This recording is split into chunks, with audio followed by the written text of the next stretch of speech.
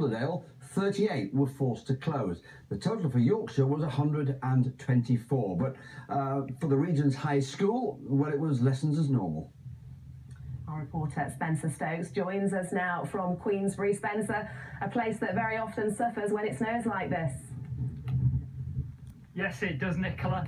The snow came down heavily last night, continued through this morning, turned into a really nasty, wet, sleety mix this afternoon, but in the last few minutes it's turning back to snow again. So in some places around Queensbury there's about 6 inches. It's blowing in from the valley behind me.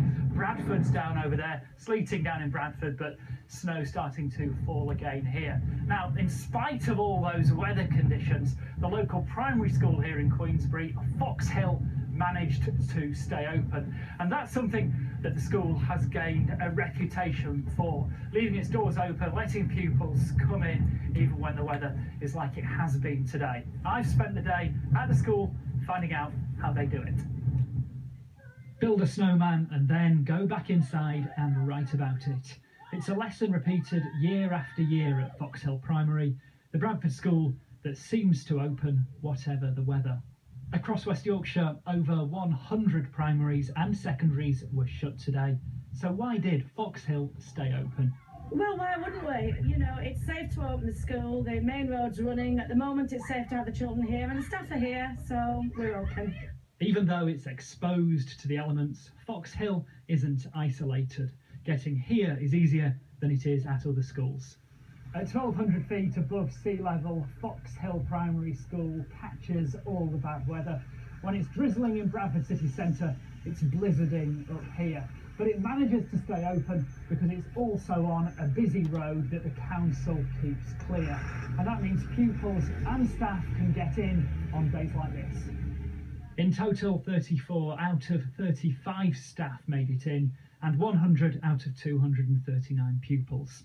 So a challenging school run for some parents. It's just the way it is up here. It's like this in summer, so you just crack on and get on with it. The teachers can make an effort, why should we? That's why Layla's come today. I think it's good for the children to know that no matter what the weather throws at you, you know, you can still achieve. Fox Hill always manages to stay open if it's snowing. So if you live close enough, obviously you can get here. But if you live too far away, it can be a bit risky. And for those elsewhere who did get a day off today, there was a chance to do some open-air learning. This field in Oxenhope providing an ideal opportunity to practice and perfect springtime sledging. Yes, when the weather is like this, head teachers face some difficult decisions. Can pupils get in safely? Can teachers get in safely? Will there be enough teachers in school to look after all the pupils?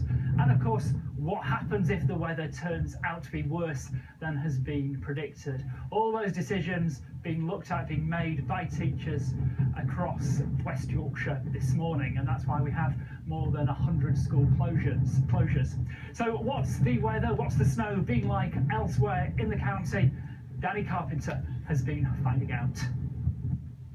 It's Christmas card pretty, but we had to wait until March to get it.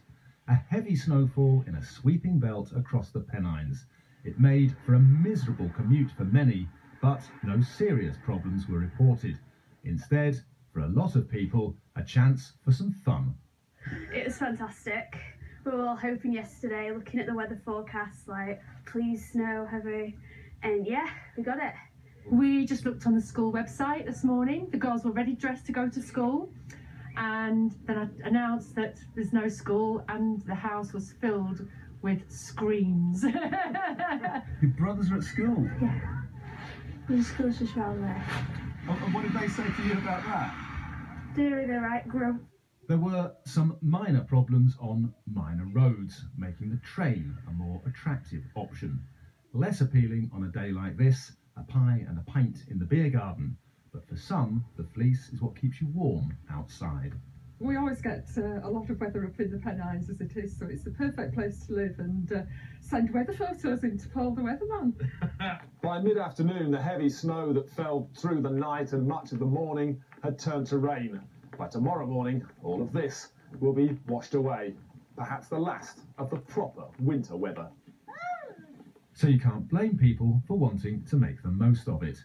Any further snow this winter is not likely to be so heavy or so widespread, so it could be some time before we'll be seeing the sledges again.